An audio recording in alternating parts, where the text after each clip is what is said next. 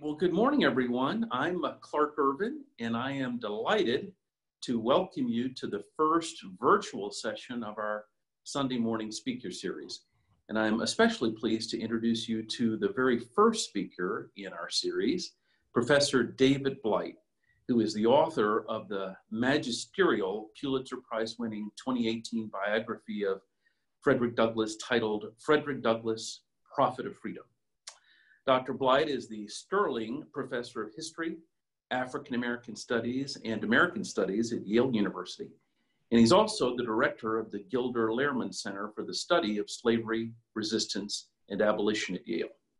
A member of the American Academy of Arts and Sciences, Professor Blight is the author of a number of other important books and articles, including Race and Reunion, The Civil War and American Memory, which won 8 prestigious prizes, including the Bancroft Prize, the Abraham Lincoln Prize, and the Frederick Douglass Prize. And he's also the author of an annotated edition of Douglass's second autobiography, My Bondage and My Freedom.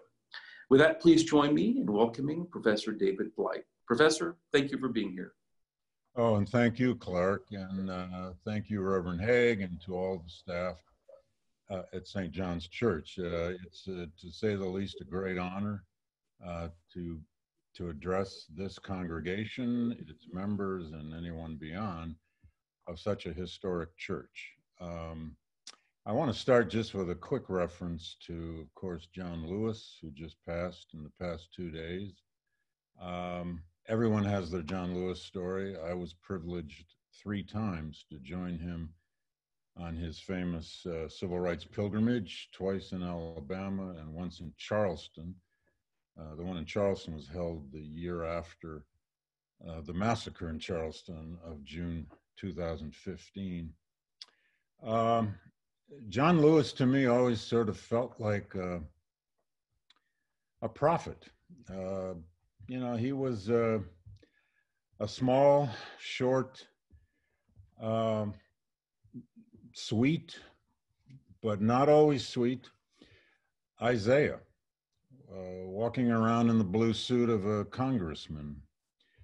He spoke with a prophetic voice, a prophetic vision. He could be so kind, so loving, and so sweet. But when his passion kicked in, you heard the other side of Isaiah. You heard the burning in the voice of one of the Hebrew prophets. I think that's what we just lost. They don't come along very often. That, I hope, transitions at least to some extent to this, I think, also prophetic figure of the 19th century, Frederick Douglass. Now, people in Washington, D.C., hopefully by this time need very little introduction to Douglass, at least some of the contours of his life. But I want to start with 2 biblical passages. I don't just do this because I'm speaking to such a historic church, but I do this in most of my book talks because I do think it's a place to start with Douglass's worldview, his mode of storytelling. 2 passages, one from Genesis and one from Jeremiah. The passage from Genesis is in chapter 8, verse 11. And the dove came into him in the evening, and lo, in her mouth was an olive leaf plucked off. So Noah knew that the waters were abated off the earth. Well, that's the Noah's Ark story, of course, and a particular moment in it that Douglass was fond of using. And I will come back to that as I end this talk, and a particular place that Douglass found to use it. The other is a passage from Jeremiah. It's Jeremiah chapter 1, where Jeremiah says, "Behold, I have put my words in your mouth to pluck up and to break down, to destroy and to overthrow, to build and to plant." To destroy and overthrow, but to build and to plant.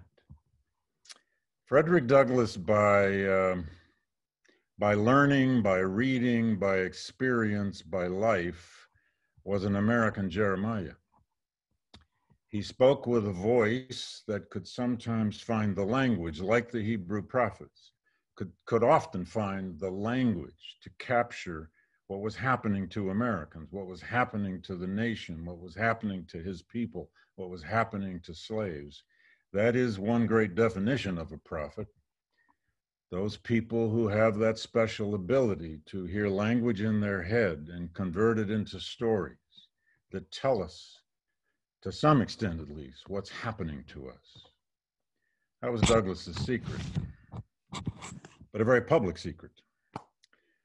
Now, there are many things we can say about Douglass and his legacies and his meanings, and I just want to go through a few of them that are favorites of mine because they get us thinking about where we are today.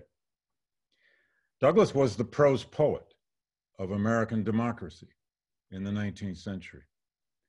If you want to find somebody, at least in the 19th century, who was explaining what democracy could be, who was explaining the meaning of slavery, both in its mental and its physical aspects, who had so much to say about the nature of racism, who had so much to say about the meaning of that colossal civil war in the middle of the 19th century, which destroyed the first American republic and gave birth to the second, there is no better voice than this Douglass, who wrote millions of words in short form editorials, political editorials in his newspaper of 16 years, who wrote 1,200 pages of autobiography in 3 autobiographies, and the third one was even revised a 4th time. And then in thousands of speeches, for which he may be more famous than anything else. He was a man of words, but also with a kind of unsurpassed eloquence, he explained what slavery meant in American history. He expressed with, at times, a kind of terrible honesty and a savage irony, both the power of America's principles, its creeds, and the hypocrisy with which his country contradicted them, denied them, did not live up to them. That's at the core of his most famous speech, the 4th of July speech of 1852. It became a kind of an American phenomenon, an American wonder almost, to see or hear Douglass in the 19th century. People would talk about it that way. I have many instances of newspaper clippings or personal accounts of people who would reflect on the first time they saw Douglass or the one time they heard Douglass, what he sounded like, what he looked like. He lived with, especially after the Civil War, a very personal and sometimes terrible problem of fame. We today would call this celebrity. They didn't really have that word then, but fame had its perils as well as its pleasures, and he lived with that. He was a women's rights man, speaking of legacies, in a time when there weren't very many women's rights men. He was the only Black abolitionist at the Seneca Falls Women's Suffrage Convention of 1848. He signed its document. He even supported women's economic rights in the state of New York in the 1850s. He will have a terrible falling out over the 15th Amendment, famously with Elizabeth Cady Stanton, Susan Anthony, and a few others. We could come back to that in Q&A if people wish. He could be both, and this is what's so richly fascinating about Douglass. There are contradictions in his thought. And are there not in most great leaders, most great thinkers? If they don't contradict themselves at some point, they probably wouldn't remain interesting. He could be a radical thinker at times about social change, about strategies, about methods, including the possibilities of violence. But he was also a kind of classic political liberal in the 19th century. And what that meant in the 19th century is a belief in law, or at least a preference for law, for change that would come through law, through politics, and through the vote. So he could teeter between these spectrums of radicalism on the one hand and a belief in change through law on the other. He lived both of those. At times, he both loved and hated his country. And we have to be honest about that. There were times when Douglass gave up on, all but gave up on the United States, especially in the 1850s, on the eve of the Civil War. There were times in the late 1840s when he was a very angry young black man who had returned from a flowering experience in the British Isles of 19 months. He came back to America in 1847, preaching lines like, "My country hates me and I hate it back. I have no country, I have no patriotism." Then other times you can find a Douglass who is a almost supreme patriot, especially in the wake of emancipation, in the wake of the Civil War. He could be a fierce believer in self-reliance by black people. He famously spoke to this issue over and over and over again, especially with black audiences, advocating that they continue to create their own institutions if they could, lift themselves up, exercise their liberties and rights as when they had them. But he was also a fierce believer in activist, interventionist government to free slaves, defeat the Confederacy, and protect black citizens against terror and discrimination. And anyone who tries to put him in a box of self-reliance, bootstrap self-reliance, which the American right today has tried to do, is missing more than half the story.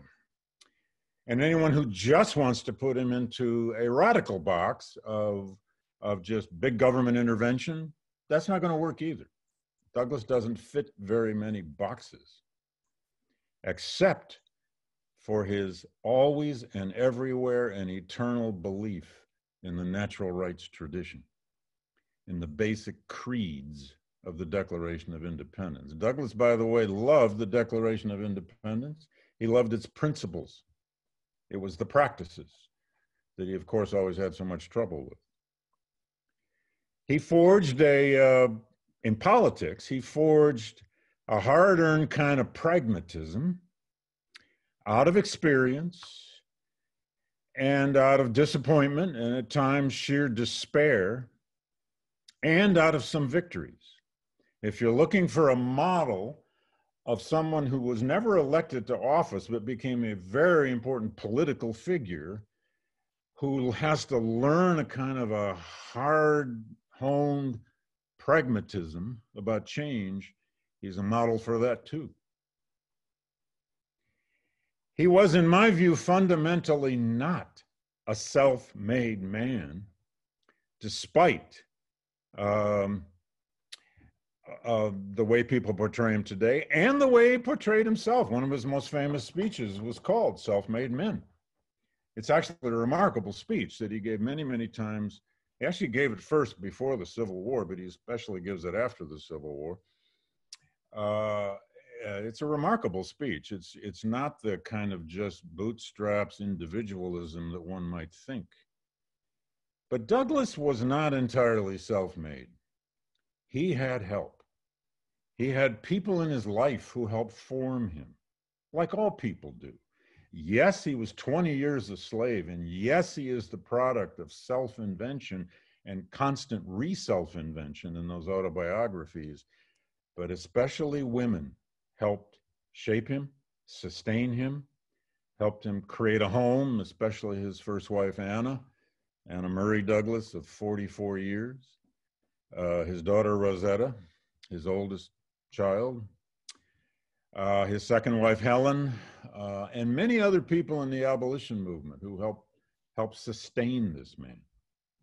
That takes nothing away from his own bravery, his own ferocious intelligence, his genius, but he wasn't entirely self-made.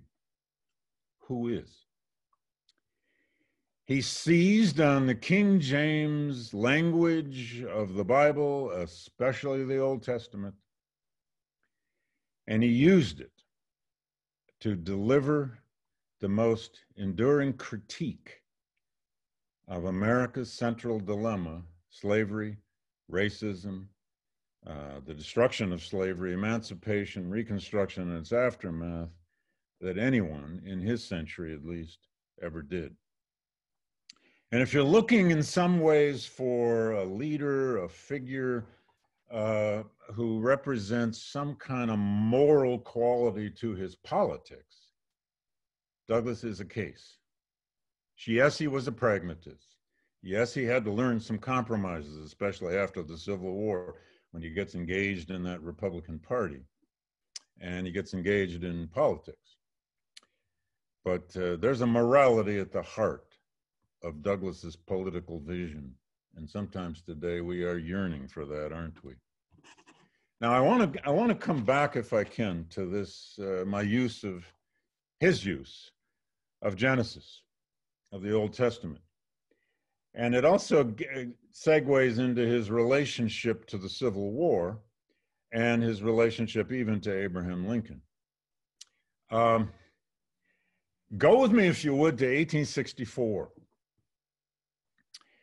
Those of you who know your Civil War know that this was a year of terrible bloodletting. It was the bloodiest year of the Civil War. In the summer of '64, the war was in near total stalemate in Georgia, in Virginia, and elsewhere as well.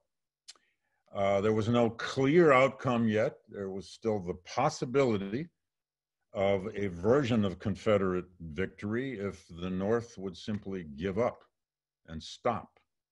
And it's an election year. And by the middle of summer, Abraham Lincoln and his party were, with very good reason, worried they would not be reelected. War weariness in the North was profound. The casualty lists out of Virginia in particular were horrific. Field hospitals all over Northern Virginia, all over Washington, D.C. Washington, D.C. in the summer of 1864 was one vast hospital of the wounded and the dying. Abraham Lincoln called Douglass to the White House in August of '64 for his advice. They had met the previous year in August of '63.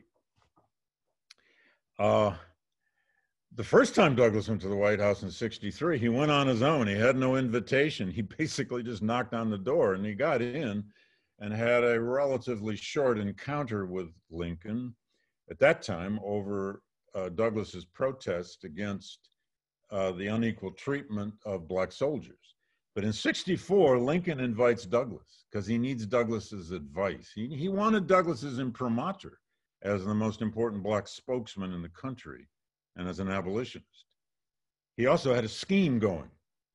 Lincoln looked Douglass in the eye in his office at the White House and asked him to be the leader or organizer of a scheme to funnel as many slaves out of the upper South states from the border states into the North behind Union lines to some definition of legal freedom before Election Day, because Lincoln feared he would not be reelected. And that if George McClellan and the Democrats win this presidential election in the midst of civil war, that bets were off. This war could end in chaos. It could end in some variation of Confederate victory. It could end in recognition of the Confederacy. And it especially could end without slavery being damaged enough to be destroyed. Douglass looked Lincoln back in the eye and he said, sure. He had no clue how he was supposed to do this, although he was told in very simple terms that he was to organize this with the War Department and with the Army. Douglass went back to Rochester, New York, where he lived. This was late August '64. He started sending telegrams and letters to his friends in the anti-slavery movement, his friends who had been recruiters of Black soldiers. And he started to line up people to help him organize this scheme, even though he really had no details to offer them as to how in the world they were supposed to do it. He was saved from having to implement this scheme, which didn't have much traction anyway, by the war, especially by the fall of Atlanta to General Sherman in the first week of September, 1864. By the fall of Mobile Bay on August 25th of 64, Admiral Farragut's taking of Mobile Bay, and then General Sheridan's moves down the Shenandoah Valley. The war on the ground turned, especially Atlanta, which had a huge impact on Northern morale. It now looked like there was a real possibility that this war is going to be prosecuted to victory, probably the end of slavery, and that there was some end in sight. Now, Douglass wanted to campaign for Lincoln at that point. They had started out in very different places at the beginning of the war, very different places, but they had come to basically speak from a similar script about the meaning of the war. But the Republicans would not allow Douglass to go on the campaign trail for Lincoln. The reason was the Republicans were under ferocious attack by the Democrats in what was, to that point in time, the most white supremacist, racist campaign ever conducted in American history. I always tell my students that the '64 presidential campaign was the most racist campaign ever until the next one, because 1868 was even worse. The Democrats and Republicans were very different kinds of parties in the 19th century than they have reversed and become now, as many people know. Well, the Democrats were using classic wedge politics. They were painting the Republicans as the party of Black emancipation. They were N-word lovers. They called Abraham Lincoln Abraham Africanus I, implying that he was really Black, that if you voted for Republicans, there was going to be intermarriage and on and on. They used every racist idea you could trot out in the 19th century, and some we haven't even thought about in the 21st century. So they weren't going to let this greatest Black spokesman out on the campaign circuit for Lincoln, because it just reminded people, oh yeah, Republicans are the party of emancipation. Douglass was angry about it, but he sucked it up like he had many times before. He spoke at a major Black convention in Syracuse in October, where he gave a barn burner of a speech saying, no matter what they say about us, no matter what Democrats are doing in this election, our future lies with a Republican victory, because only then will emancipation really come. And on Election Day, first week of November, 1864, Douglass was in Rochester, of course. He, I have an account, it's in my biography, of a man who claimed he had been the poll taker, or the poll worker who put Frederick Douglass's ballot in the box that day. People wrote these reminiscences later about Douglass the way people wrote the same kinds of stories about Lincoln. Anyway, this guy writes up the story. I found it in a Rochester newspaper in about 1881. And he said he put Douglass's ballot in the box. And then that evening, since they lived near each other, they walked back into town to go to the telegraph office to hear about the election returns. And he says as they were walking back into the center of town, 4 white drunken thugs came out of an alleyway and they challenged Douglass to a fight. And according to our witness, Douglass put up his fist and said, "Come on." Well, I don't know if that's exactly true, but I went with the story, because our witness then tells us that the drunken thugs scurried back into the alley and Douglass went on to the telegraph office. But most important, the next Sunday after the election, Douglass went where he had spoken countless times already. He went to the Spring Street African Methodist Episcopal Church in Rochester, the Black church. And he took the pulpit. Lincoln had been reelected. 55% of the popular vote, 76% of the soldiers vote at the front. And Douglass got up, packed house. They couldn't even fit the people inside. And he began simply by the story I just cited out of Genesis 8. He knew he didn't have to explain this to his audience. They knew the Noah's Ark story. He began by simply saying, you know, Noah with the ark began to wonder as the ark seemed to take land somewhere. He wondered, is it possible? Is it possible? Is the flood over? So Noah sends a dove out of the ark, and the dove returns with an olive branch in its beak. This is Douglass telling the story in his own words. And so Noah wondered even more, is it possible? And he sends the dove out again, and the dove does not return. And lo, Noah decides to take the tarp off the ark, and the world had been revived. The world was drier and turning green. Douglass starts that speech, in effect, with the oldest rebirth story in, Western literature, in Western civilization. The flood was over. It was possible for the world to renew. When in doubt, Douglass drew his storytelling from the Hebrew prophets, but he didn't stop there that day. He announced in that speech that a week later, on the following Sunday, he was going back to Baltimore, which of course is where Douglass had escaped from slavery in 1838. He hadn't been back to Baltimore since he ran away from there at age 20. He said, I'm going back to Baltimore next week because Maryland just held a referendum.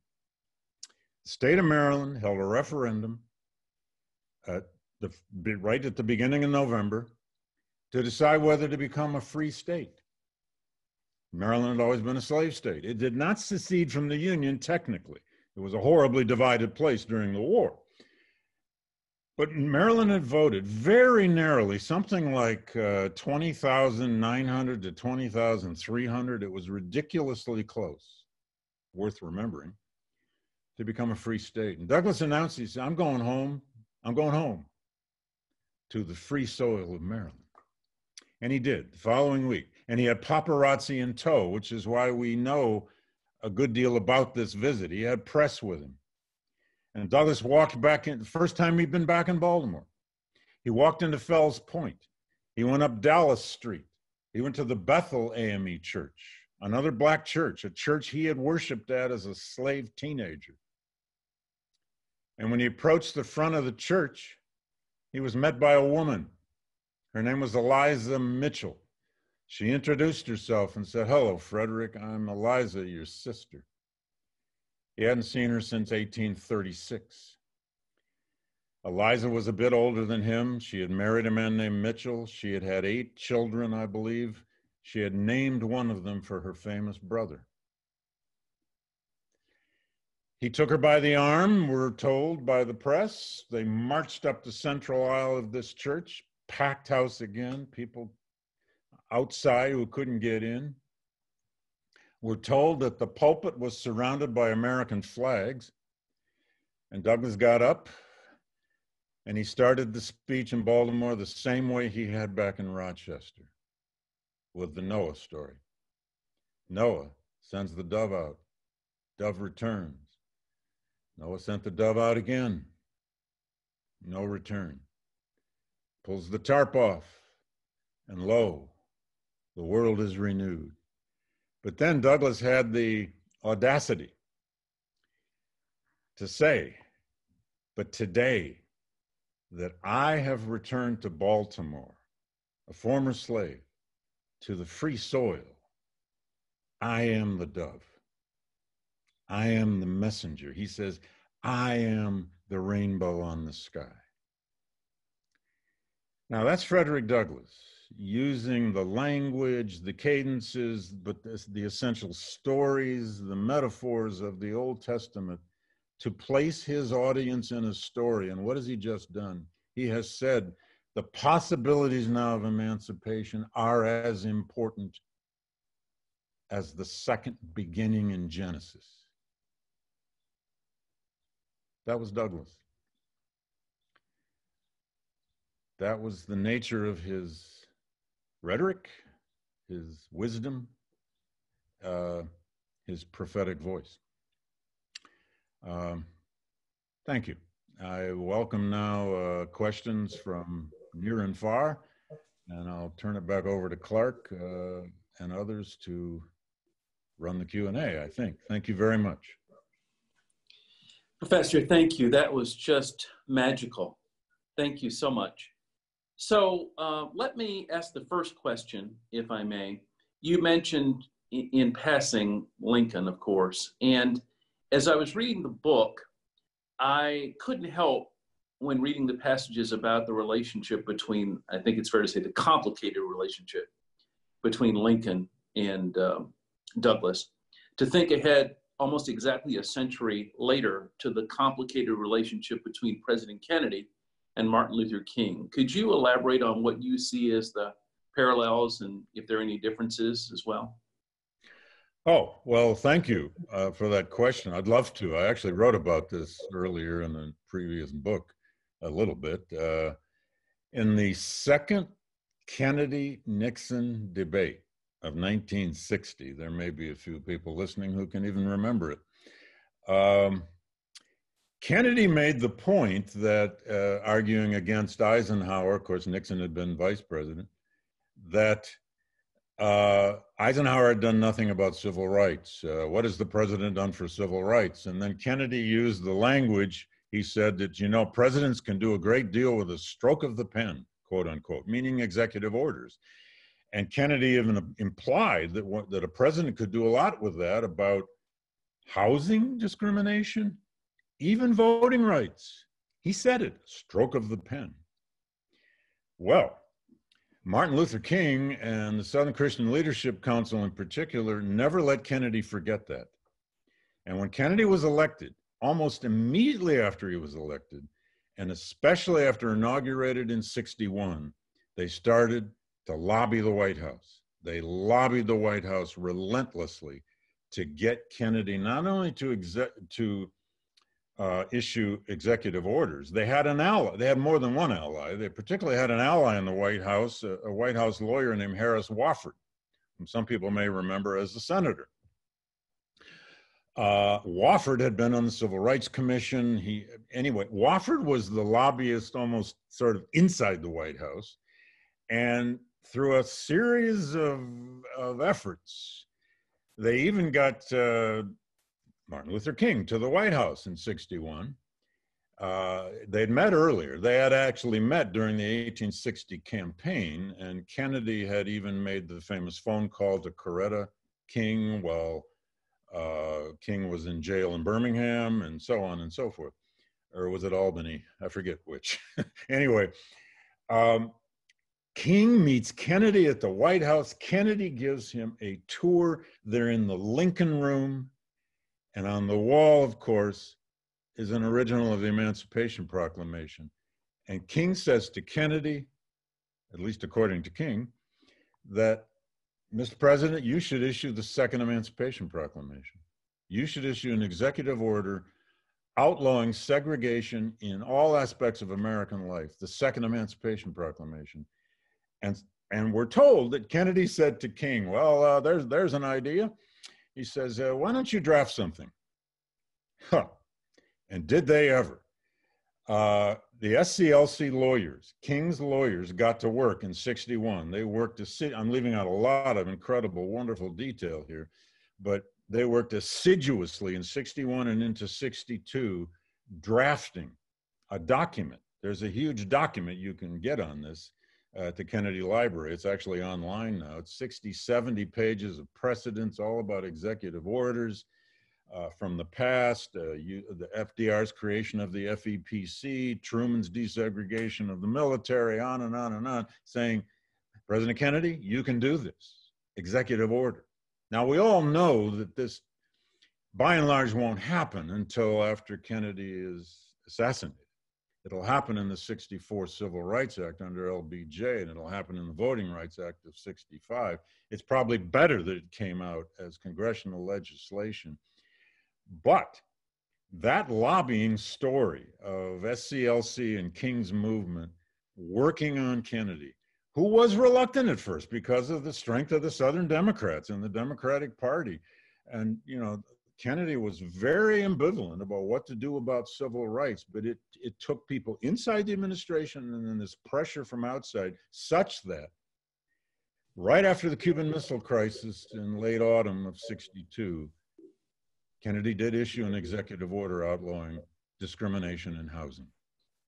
And that then set up a process moving toward March on Washington that would come the following August of 1863, where, as we now know, John Lewis gave an important and famous speech. But his speech, as people may know, was at the insistence of the Kennedy White House toned down a bit and not quite as radical as it might have been. Because again, the Kennedy White House was trying to, you know, keep this dance on the fence between Southern Democrats that they didn't want to totally lose and the civil rights movement, which was taking over the American conscience. It's not unlike, I mean, it's very different in some ways because the media is all different, but that relationship between Lincoln and Douglas back during the Civil War does make a fascinating comparison. Actually, somebody should write about that comparison. Thank you very much. Others? I do have some more questions. Thank you all very, very much for submitting your questions. Unfortunately, we will not be able to get to all of them, but some of the questions, let me read some of them.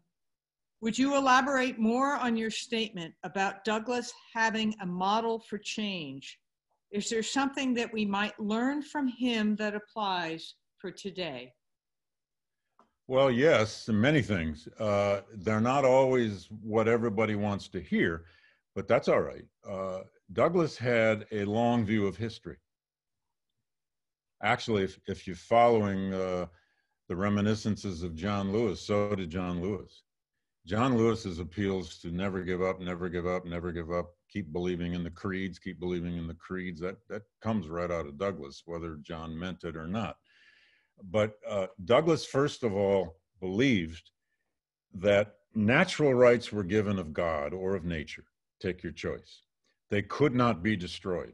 Whatever happens, they could not be destroyed by slavery. They could not be destroyed by the terrorist violence of the Ku Klux Klan. They could not be destroyed by lynchings, no matter how horrible. Those creeds would endure.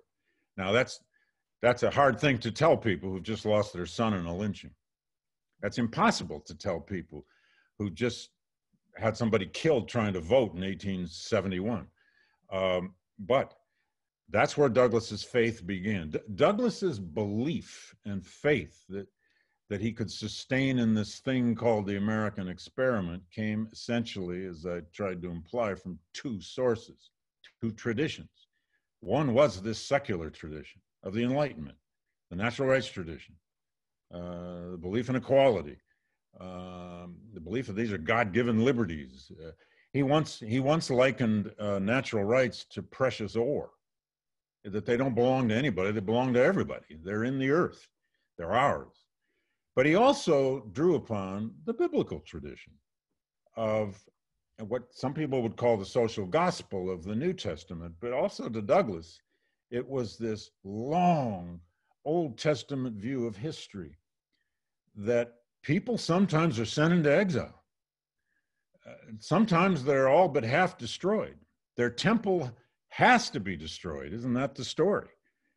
Isn't that what Jeremiah was always predicting? Isn't that what happened? And they go into exile, and some of them stay in exile. Some of them never return, but some might. Douglass made great use of the Exodus story and all of its various derivations.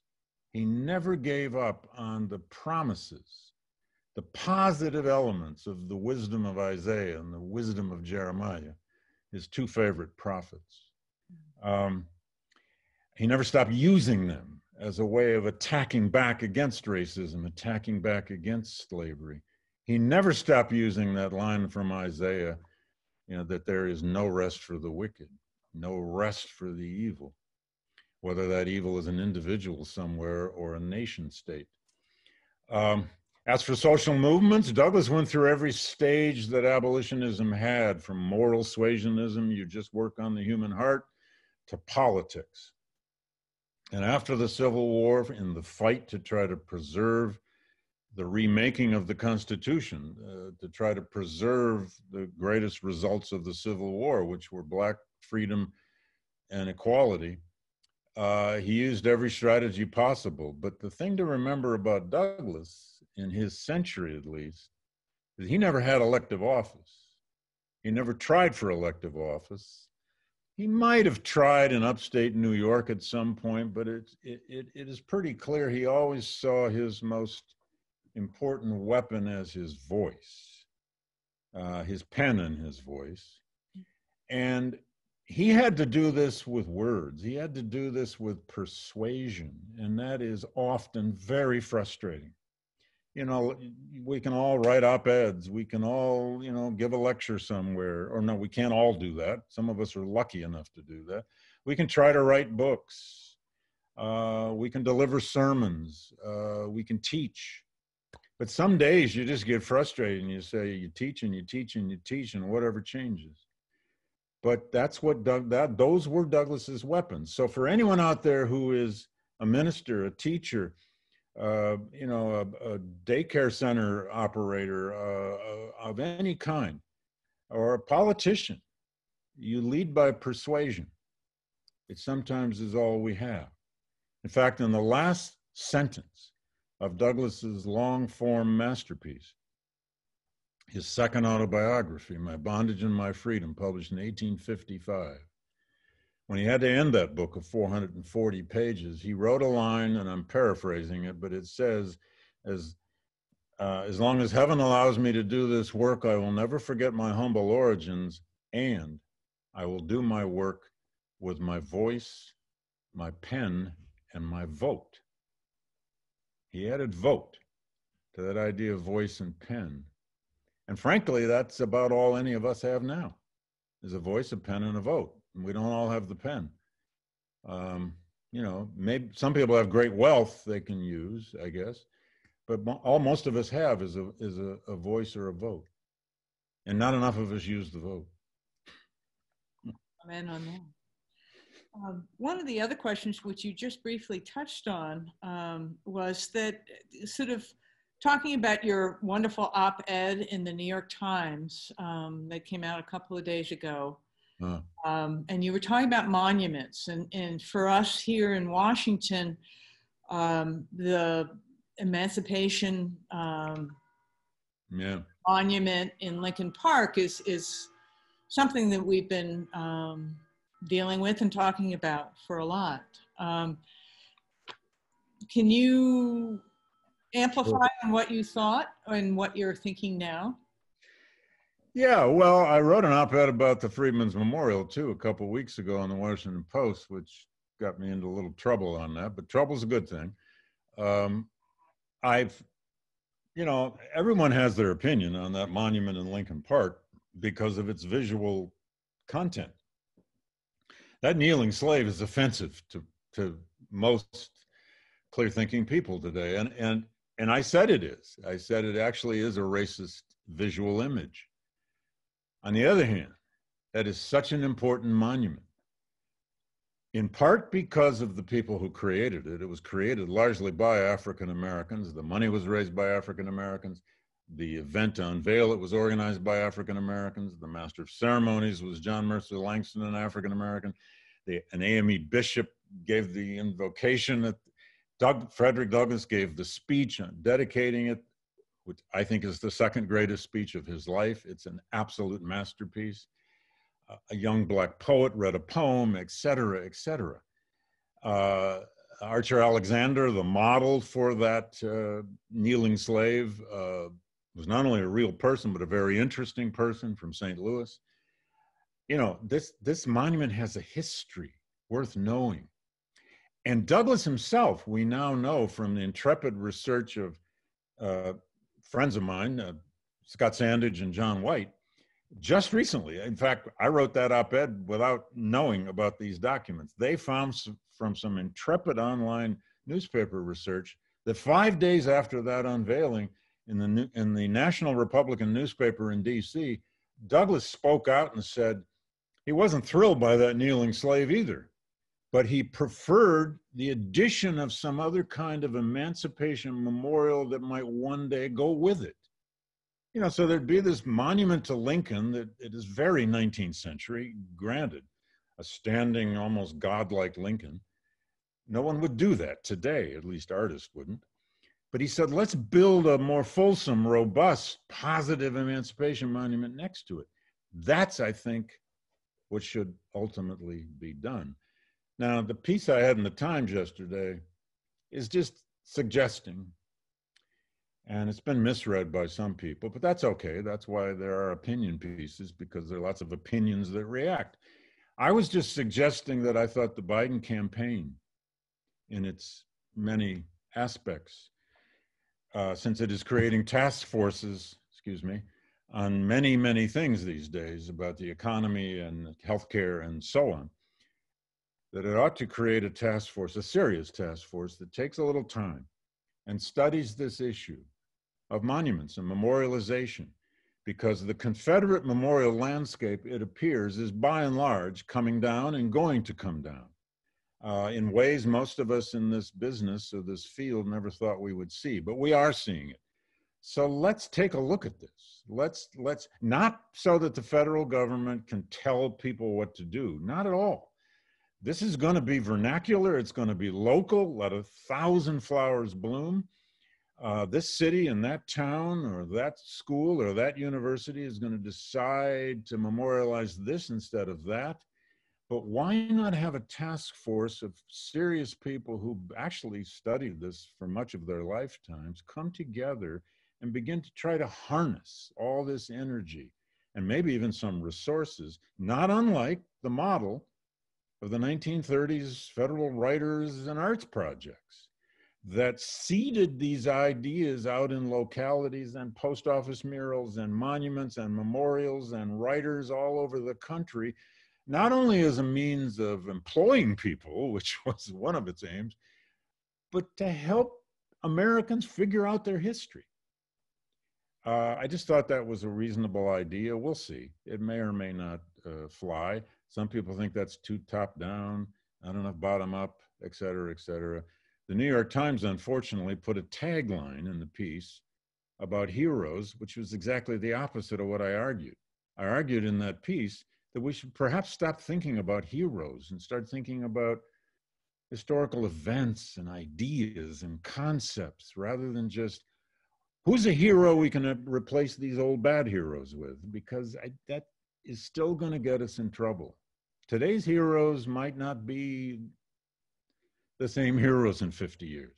Now John Lewis may be an exception. I hope so.